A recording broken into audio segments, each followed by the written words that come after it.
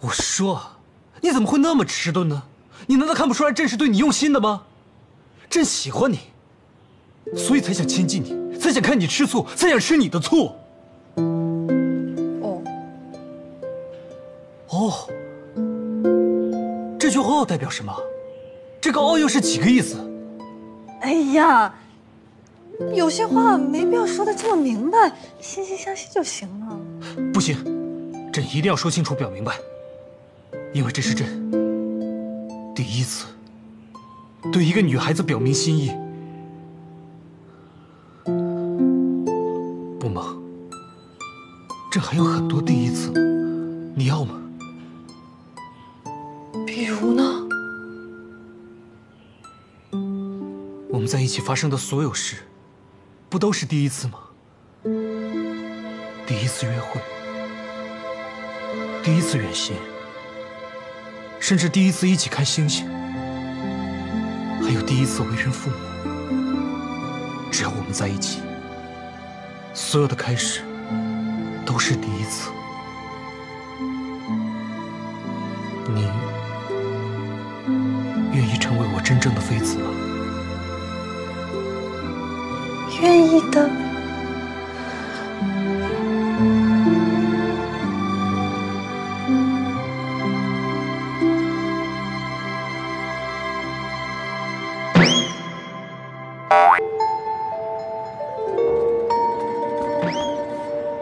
不忙，好久不见。啊，是啊，甄大人。真巧啊。你刚去见过皇上吗？刚见过。啊，那，你是不是要出宫啊？慢走啊。不忙。啊？你难道就不好奇我来见皇上什么事吗？其实，我不是一个好奇心特别重的人。再说了，后宫之人也无权公问政事。不是什么正事，是私事。私事？我就要成亲了。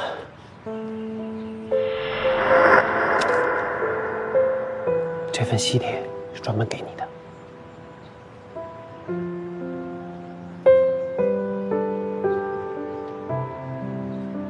太突然了，我还以为……是啊，大家都这么说，说凡是和我有关系的人，都会出事。无论是夫子杀妻、上司横死，还是邻居遭劫，甚至于我前一阵吃的一个早点摊儿，都让驯龙的捕快给掀摊了。所以你是不是认为，像我这种天煞孤星的命格，是不适合娶妻的？不是不是，你怎么能这么说自己呢？我从来就没有这么认为。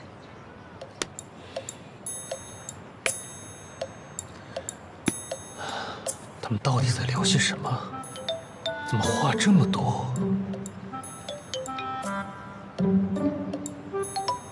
皇上，要不让我说说他们去？没事。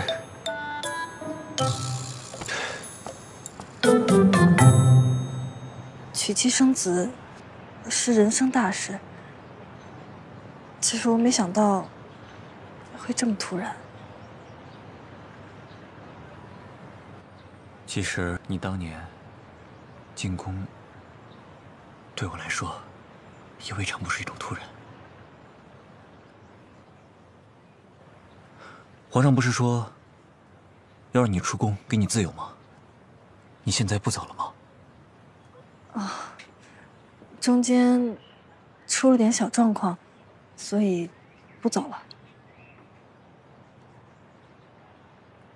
那我告辞了。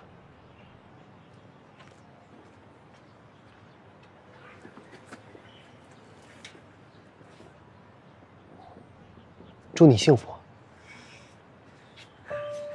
你也是，要幸福。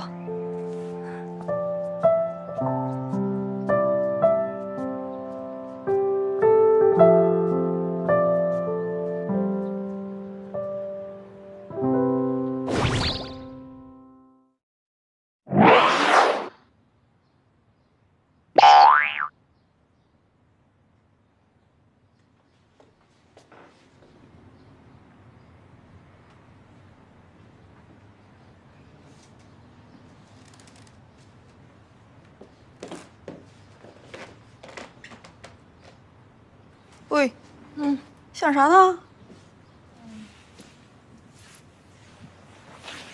不太对呀，今天。怎么不对了？你看啊，瓜子皮都磕碎了，换作是别人很正常，可你是谁呀？你可是荣获嗑瓜子大赛10级获奖证书的人，这种低级的错误怎么可能犯呢？有那么夸张？快跟我说说你内心的小忧郁啊！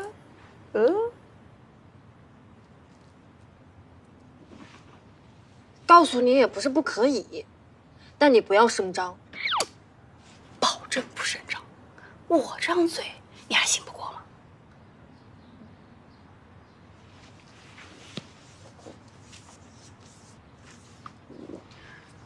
这真是爽给我的。啊！哎呀，你这个初恋有梅开二度的意思啊？人家是头婚，你干嘛说人家是2度啊？那给初恋送喜帖，那不是昏了头吗？满嘴放炮，还不让明白人说明白话了是吗？你明白什么呀？你这个初恋真是爽，一定是对你难以忘怀。如果真的忘了的话，就会桥归桥，路归路，老死不相往来，即使擦肩而过都不会相认的。可是你看，明知道你出不了宫，还特意给你送了一张喜帖，还用这么粗的笔写了你的名字，这代表什么？他想求证一下你对他的在乎程度，明白没？你这脑补也太欢快了，别瞎说。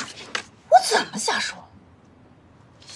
哎，对了，你有没有当场表现出来吃醋不爽的情绪啊？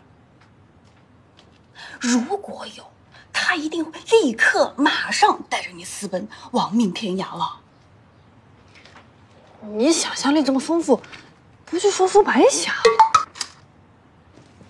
我有时候都佩服我自己，总是能从细枝末节中看出大问题。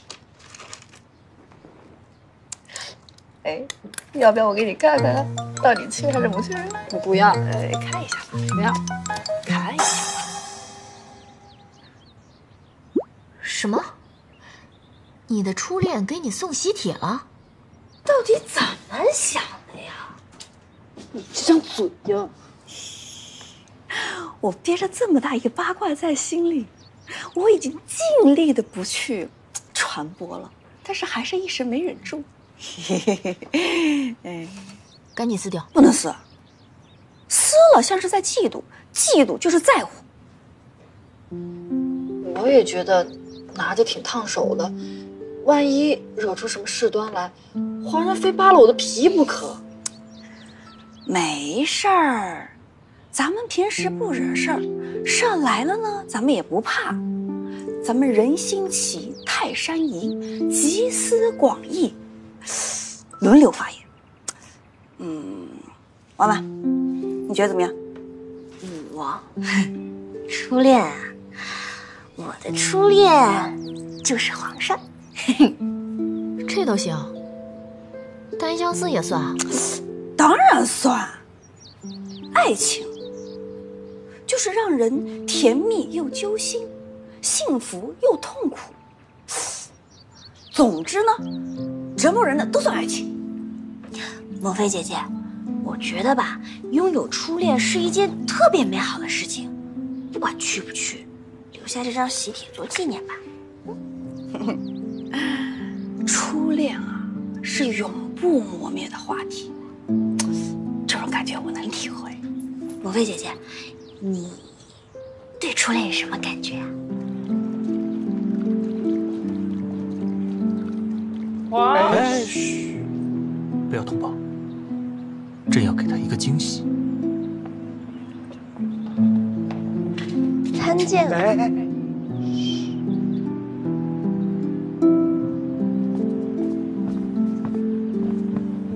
初恋是什么感觉？我觉得真是爽这个人吧。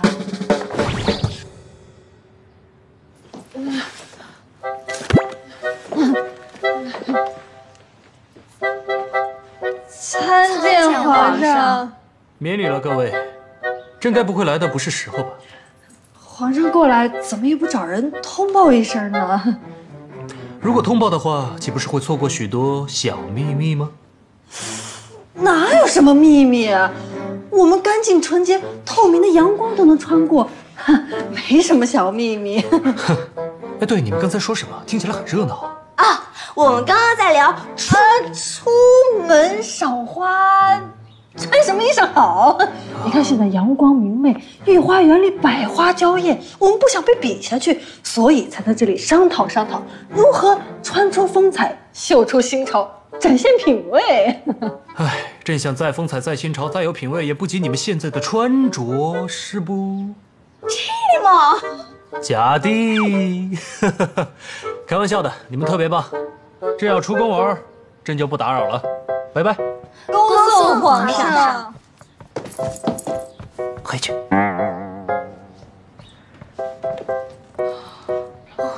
皇上的表情，到底是听见还是没听见？应该是听见了。他来这里肯定是有事，听到阿蒙谈初恋，所以不高兴了。事情还没来得及说呢，就走了。我也没说什么呀，后面都没说完呢。你的东西自己保管吧，吓我一手冷汗。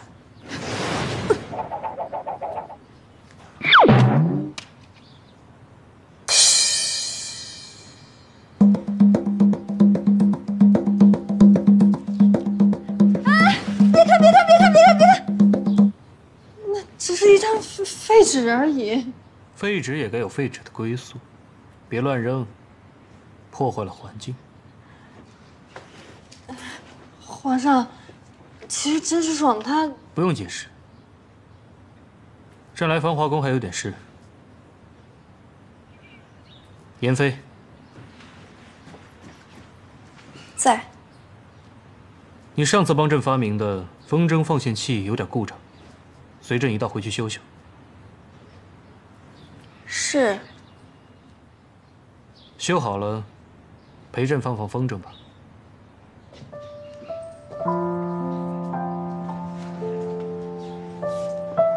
什么情况？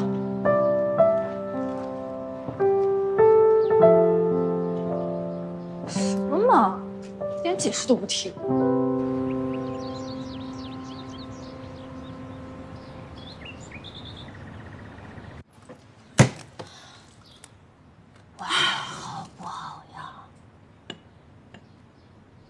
别提了，太煎熬了。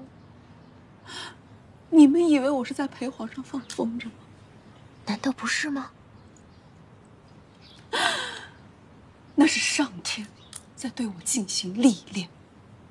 我一边放，一边要接受别的嫔妃对我抛过来的眼刀。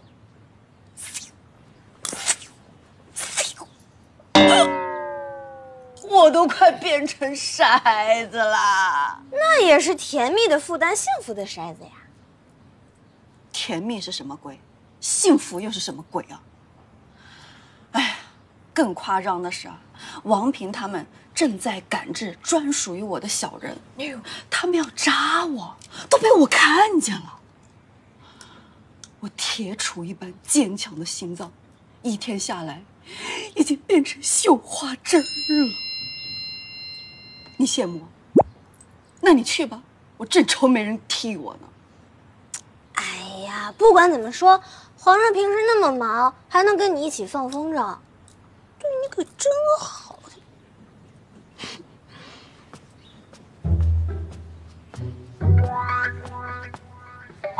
哎，萌，拿的什么呀？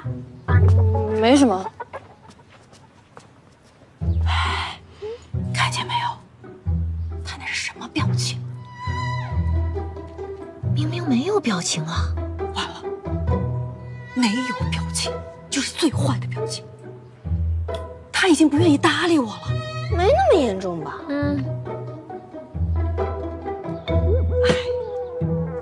你说皇上整的是哪一出嘛？你们之间冷战，把我拉进来干嘛？我琉璃一般脆弱的心脏，已经快要破裂了。认真点啊，吃好了。莫非姐姐，我知道你什么意思。不管怎样，我是站在你这边的。我怎么不知道我什么意思呀？你什么意思呀？我这个人平时虽然笨了一点，但是听过的话还是过耳不忘的。妍妃曾经说过，江湖上的恩怨，要么是为了一个女人，要么是为了一口饭，再无其他。后宫也同样简单呀，要么是为了一个男人，要么就是为了一张脸面。皇上平日里来我们芳华宫都是来找你的，今天却突然找了妍妃，这么突然，这么残酷，你接受不了也正常。我接受不了了吗？你都要给皇上吃东西了呀！一方面你是想挽回皇上的心，另一方面你是想挽回在妍妃姐姐面前丢的面子。我懂的。你真误会了，我是这种人吗？哎，要不然你给皇上吃东西干嘛？你这要不是给皇上吃，你给谁吃啊？还不到说的时候。哎呀，不用说了，我懂的。继续穿吧。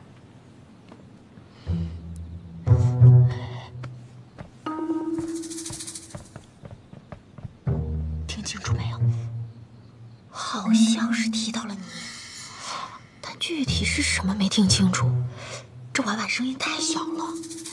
完了完了完了！我看见阿毛织毛线，这是要自暴自弃呀！我怎么没看出来他自暴自弃啊？现在这个关头，他还织毛线，那肯定是给他的初恋情人甄士爽织出一件贺礼。看来皇上叫我出去，对他的心理打击很大。本来他都不打算回应甄士爽的，现在又改变主意了。是这样的吗？许嫔娘娘，这是皇帝特意赏赐您的高丽参老鸭汤，还有凤尾鱼、翅宫爆野兔、生烤刨肉、挂炉山鸡，都已经切好成了快活片，不卡喉咙不塞牙，方便您食用。许嫔娘娘，如果这些东西您要吃腻了，想解解油腻的话，您就吃这个。我说这是国外贡品。贡品，那可是从异国跋涉千里进贡而来的。当然了，我一直想吃这个，皇上想一个珍珠头。那当然了，我说。当然，这代表着皇上对您的关爱。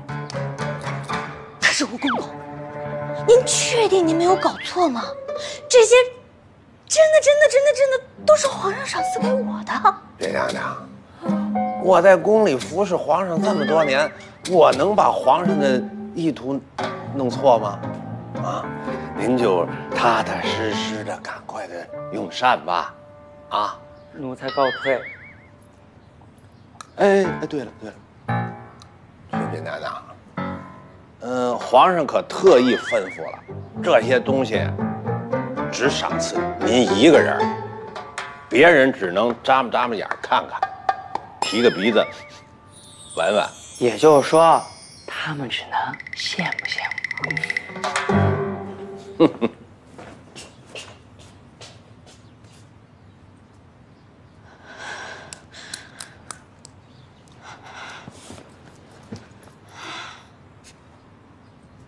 哎，回神了。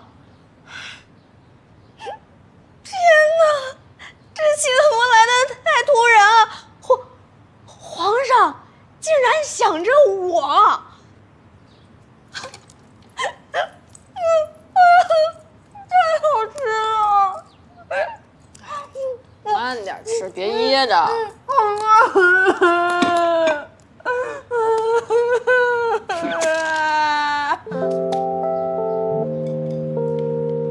皇上慢点儿。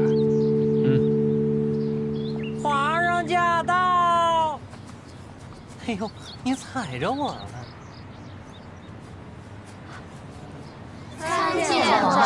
见皇上。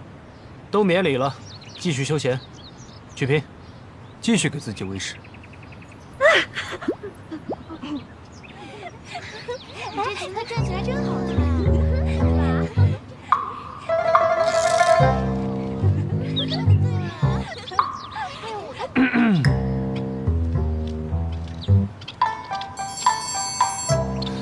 蒙妃近来心情可好？好啊。你有没有什么地方觉得酸酸的，或者是哪里不舒服吗？酸？没有啊。皇上，臣妾哪不舒服，会找太医瞧瞧的。萧贵人，今日可有雅兴陪朕练练剑？韦优，哎，老奴在。去取朕最爱的那把宝剑，朕要赏赐给萧贵人。这皇上，这不太好吧？怎么会不好？特别好。韦优，快去啊！哎，遵命。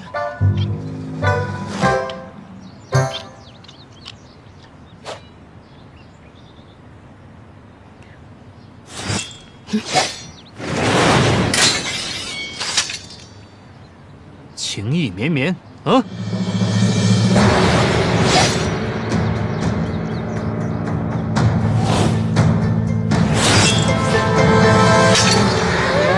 皇上好帅，萧贵人身手这么好。对呀，这是飞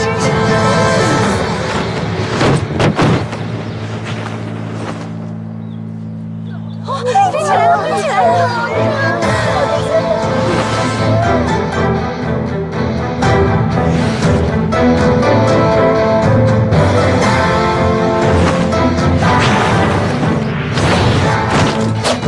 马踏黄沙。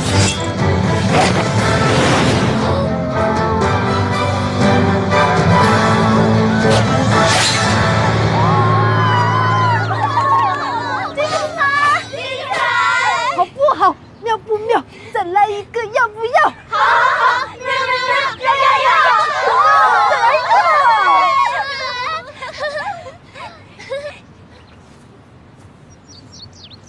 皇上，来呀，耍起来，来，加油！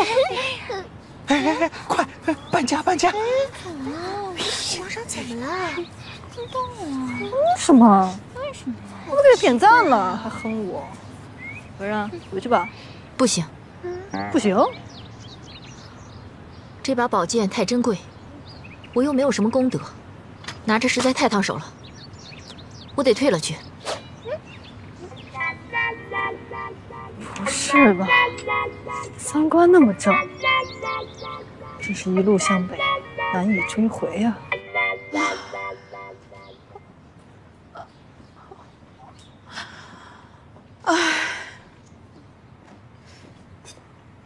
又修啊？哎，皇上天天找我过去帮他修这个修那个，修不完的我还得带回来修。我现在才发现，原来我发明了这么多的小物件，这售后工作做起来没完没了，烦死了。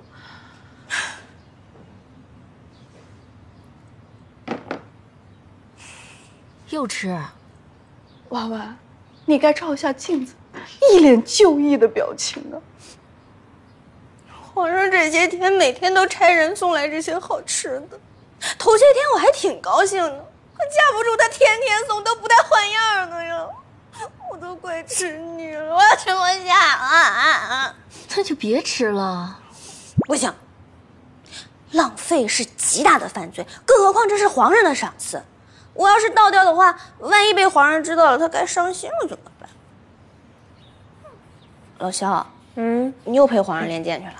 是啊，皇上最近老是找我比武切磋，非要让我跟他练剑。你说他打又打不过我，我这还得让着他，我得多闹心啊！哎，这皇上最近这么反常，因为什么呀？哎呀，这你们还看不出来吗？这是心理战术。我们芳华宫总共就4个人，频繁的召见我们3个，还剩下1个，那皇上在针对谁啊？这意图已经很明显了。什么意图啊？我这真是服了你们俩了。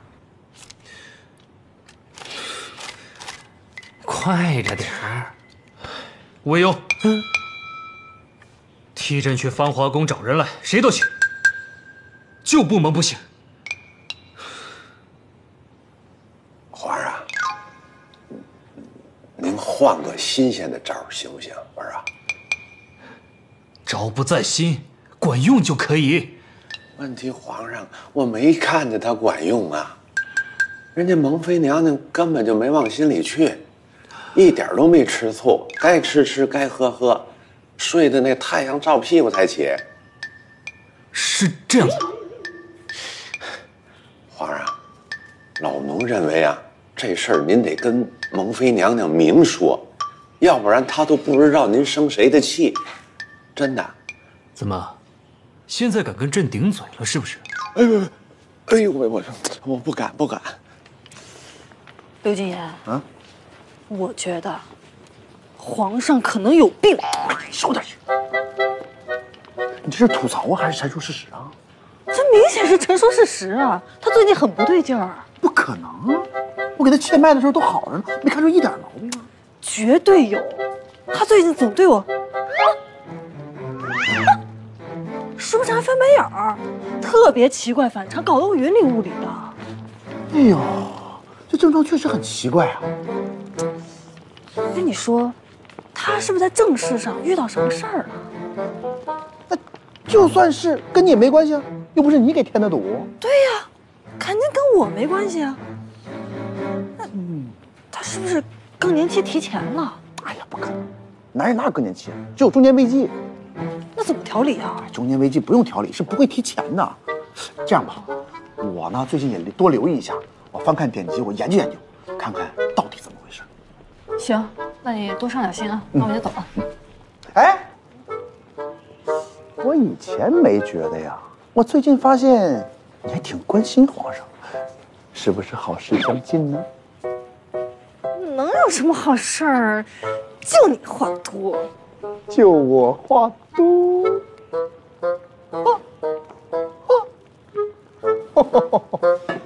哎呦！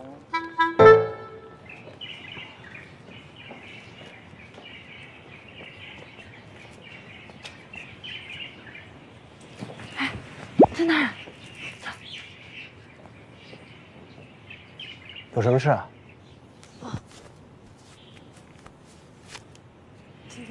这个还给你，就是因为他搞得我周围鸡犬不宁的。不过你别误会啊，虽然婚礼我去不了了，但是我还是会祝福你的。抱歉啊，我没考虑周详，给你添麻烦了。其实呢，这喜帖我正想跟你要回来呢。你是因为什么呀？准新娘跟情妇私奔了啊！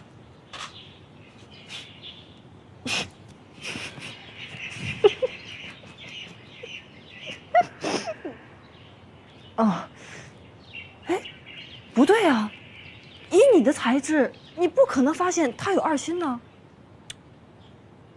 唉，可能是我的注意力没放在上面吧，所以，就算心思缜密如我，也会遭遇这种事啊。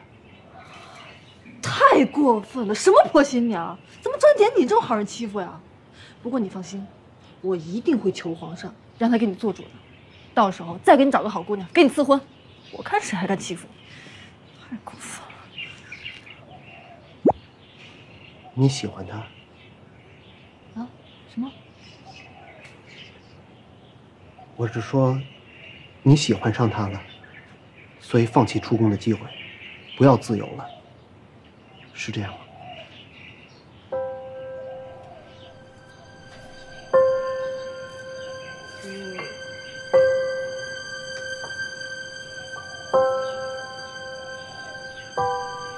谢谢你给我这个答案，这样我一直以来的痴心妄想也算有个了结。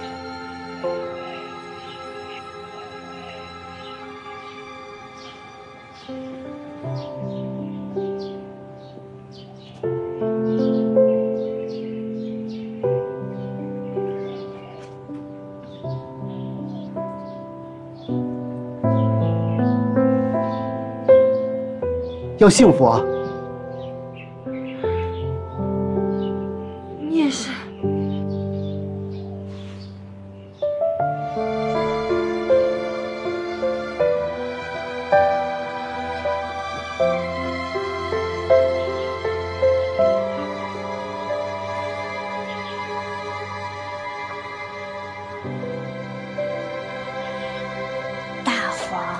刚刚表现不错，但是我们要再来一遍。这一次你的眼睛要直视前方，看着我，看着我。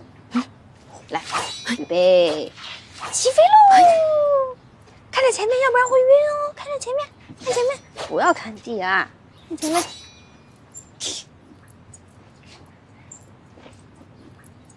哎，明天就是我们4个人的周年纪念日了。我记得，我故意跟萌妃姐姐装不知道呢，连餐子我都准备好了。我也准备了礼物。你们那些都算了吧，我想了一个最合适的大礼，我们3个人一起送，意义非凡，诚意十足。什么啊？我们把皇上送给他。意思是把皇上敲晕，然后送去。不行不行，什么烂主意啊！皇上又不是东西，怎么能送来送去的呢？皇上当然不是东西。我是说，让他跟皇上和好如初，其乐融融，停止冷战，这不是最好的礼物吗？我们去把皇上找来，让蒙当面说出他在乎皇上，再把他给皇上织的东西呈上，那皇上不就高兴了吗？对对对，这皇上高兴了，这误会不就解除了吗？对，这误会解除了，我们就再也不用被折腾了。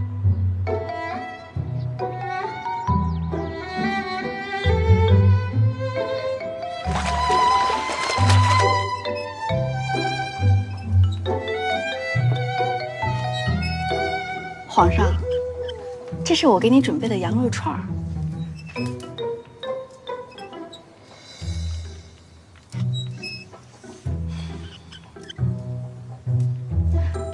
皇上，您稍等一下，我去看看蒙有没有回来。啊，稍等。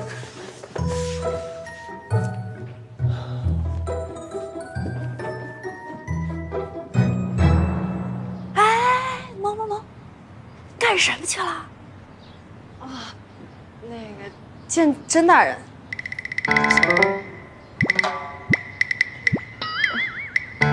你眼睛怎么了？没事儿，进了个沙子。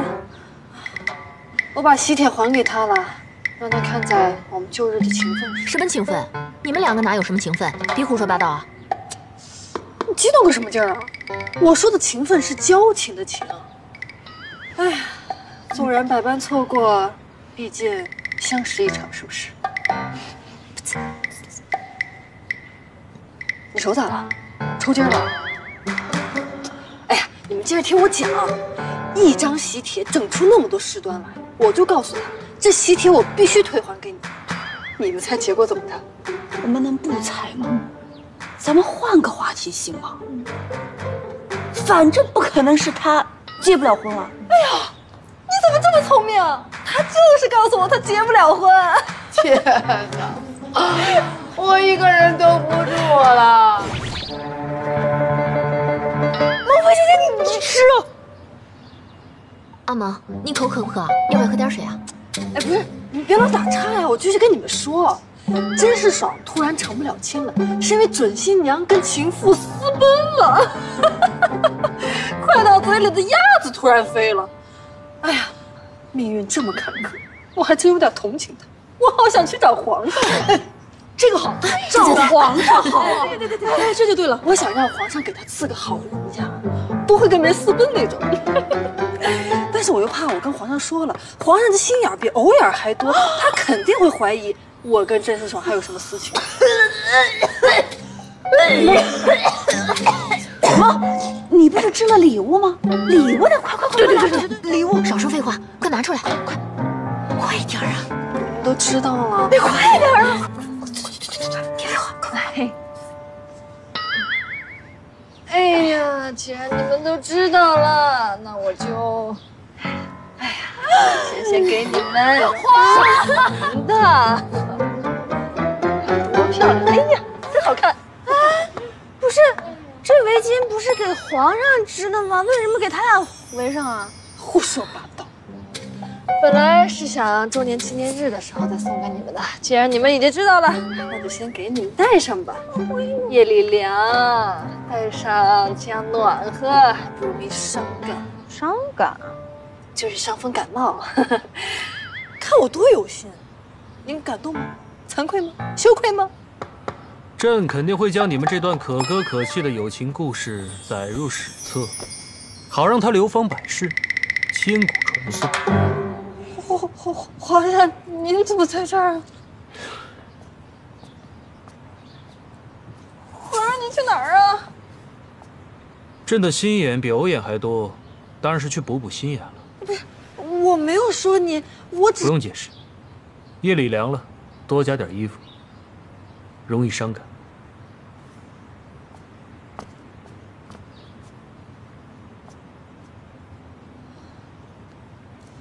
好好的一个机会，就让你浪费了。你也太笨了吧！我都快被你蠢哭了。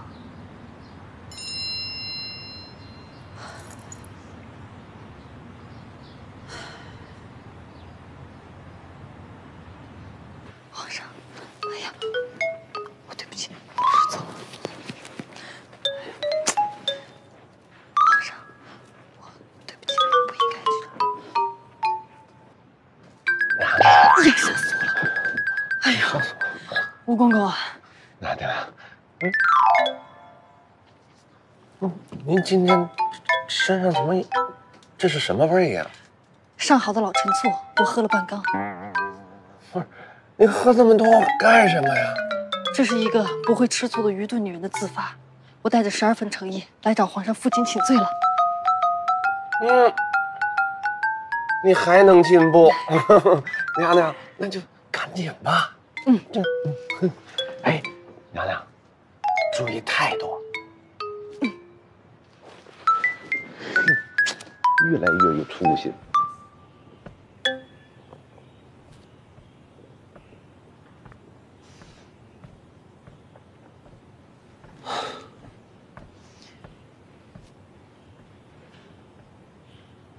我知道错了，我不该提真是爽，也不该说你心眼儿多的。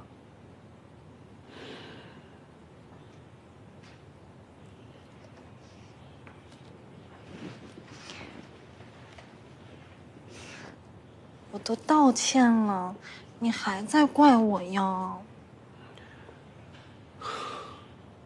朕怎么会怪你呢？用情深的那一方总是卑微的嘛。你在说什么呀？